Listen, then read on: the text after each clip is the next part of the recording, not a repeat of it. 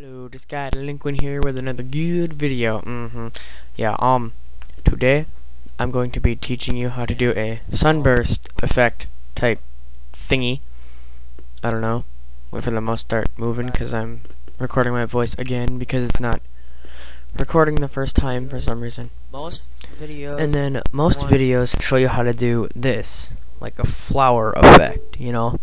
But this video is not going to show you how to do that. Instead, it's going to use my type of sunburst effect.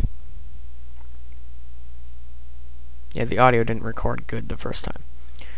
So, select your gradient. No, first of all, make a selection using the magnetic lasso tool.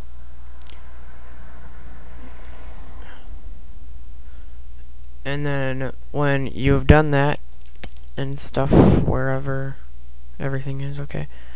Yeah, it's the third option from the bottom, or you can just press L. So yeah, making your selection. Doodle doo doo doo doo doo.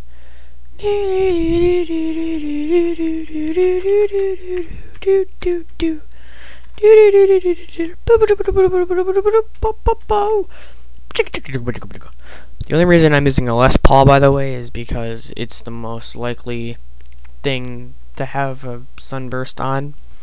Sorry, the drawing is really crappy and everything.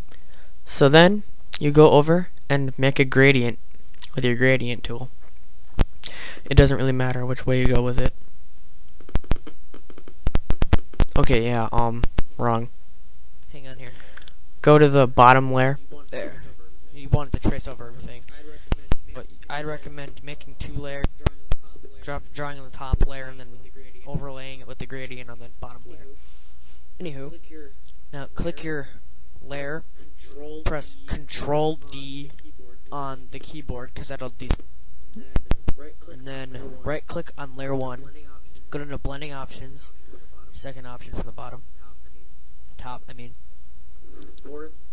fourth, go to inner glow, which is the fourth option from the top.